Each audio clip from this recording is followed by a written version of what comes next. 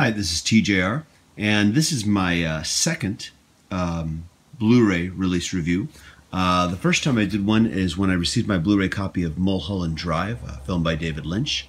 And if you know me, you know that I'm rather fascinated by the work of David Lynch. I'm also equally fascinated by the films of the Quay brothers, and probably for obvious reasons.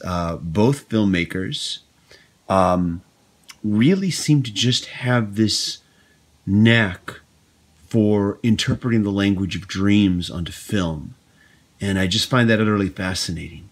Now these, if you've never seen the work of the Quay brothers, unlike say David Lynch, who deals with more long-form narrative films, or as narrative as he can be, many people find these films somewhat abstract, to say the least. But the Quay brothers films completely abandon narrative and instead go for imagery and music. Now, this is the first time that any of their films have been released on Blu-ray. Previously, there was a DVD release set, a rather nice collection called Phantom Museums, which I never owned. It featured 13 films. This particular collection comes to us courtesy of Zeitgeist Films, and it features 15 films, 3 of which I've been told have not been on any previous collections. And it also features the short film by filmmaker Christopher Nolan entitled Quay. Now, this collection comes very nicely packaged here. There's this slipcase, first of all, which, of course, then you can take out the actual Blu-ray packaging here. Very beautiful looking. And this is in a digipack. It folds out here, like so. Let you take a good look at it here. There is this booklet here that is enclosed. And now the booklet first features an introduction by Christopher Nolan, whom I mentioned before. There's a short film by him, kind of a documentary of sorts. It kind of takes you behind the scenes, lets you peek inside the Quay brothers studio, and lets you kind of see some of their process involved in their filmmaking. You might find this fascinating. You might also find it a little bit demystifying, seeing some of the mystery of their films taken out by seeing the actual process involved, depending on your point of view. There's a photo there of the Quay brothers. They are twins, and there's filmmaker Christopher Nolan there with them.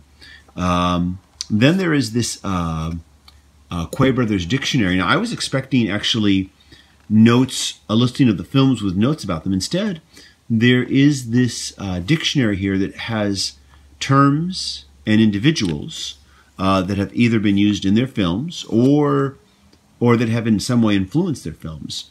And so this is not quite what I was expecting, but it was interesting to read. I found out through this that the brothers Quay have actually directed commercials, TV commercials, directed TV commercials, which surprised me. I've never seen those before, would like to catch those. Also, I found out that I have been pronouncing their name correctly. Many people have tried to tell me that their name is pronounced K, not Quay, but it is actually pronounced Quay. So I'm glad I finally won that bet. And anyways, but it has photos, of course, as well. And then after the dictionary here, there is an afterword here. This afterword is written by Michael Atkinson, and who has written for The Village Voice, among other publications here.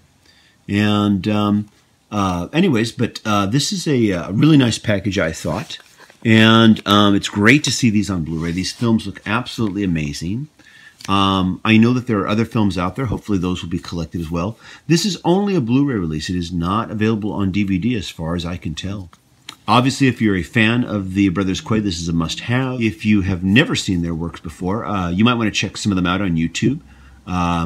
You can probably check some of those out. There have been also some music videos that they've directed as well. Another thing I learned from reading through the notes in this collection here is that the brothers Quay are, while London-based right now, are American-born.